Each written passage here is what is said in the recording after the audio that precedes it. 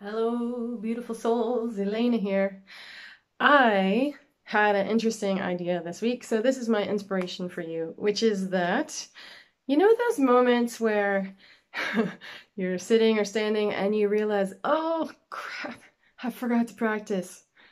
And you forgot to practice this morning or this week or for the past month or the past year, whatever it is. Anyway, it's just dawning on you in that moment that you haven't practiced. And if you're like me, you go through this sort of like melange of uh, frustration, guilt, shame, sadness. Sucks. It's not a nice moment to have. And I had that moment this week because I've been practicing really regularly for about 6 months. And then I realized a couple days ago that I hadn't practiced for 2 weeks. And I was like, oh, that's awful. Oh my goodness. And as I was having that realization, and I was like, okay, it's okay to feel this. Like that's a valid reaction to not doing something I care a lot about and I know is healthy and helps me. And then right after that, I thought, and you know what? I can practice right now. So that's what I want to encourage you to do when you have that moment.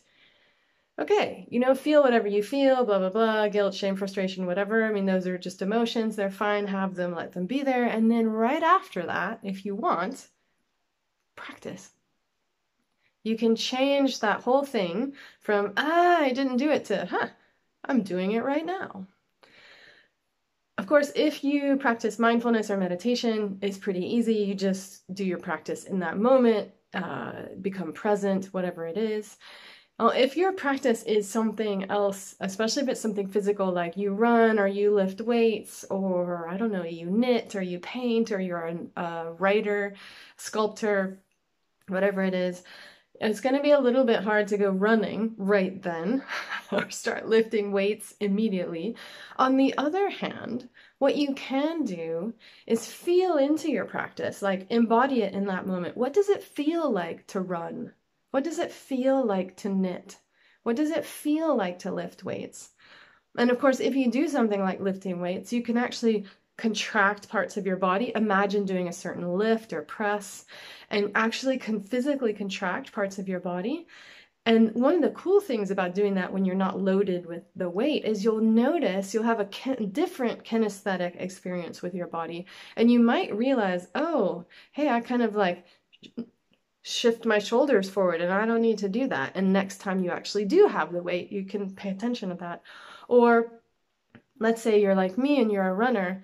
I can imagine running, do the gait, and feel like, I'm a little tight in certain places. Maybe I can stretch. And right here, I just stretch a little bit and get that muscle relaxed.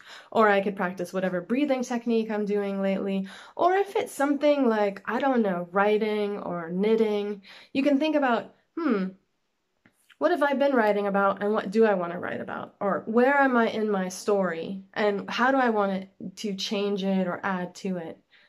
If you're knitting, you can think about what am I knitting? Do I need to buy anything else? Is there anything that can make my practice easier? Anything you can do in that moment, even if you're not physically actually doing it, you can advance your practice, right? You can think about it, you can feel into it, you can actually do it if it's something you can do in that moment. But the point is, after you have that feeling of, accept that, great, and then make a choice to actually practice. You've just given yourself an awesome moment in your life to do what you love doing best and to do what you know helps you and makes you a better person right then and there. So take that moment and turn it from to, oh yeah.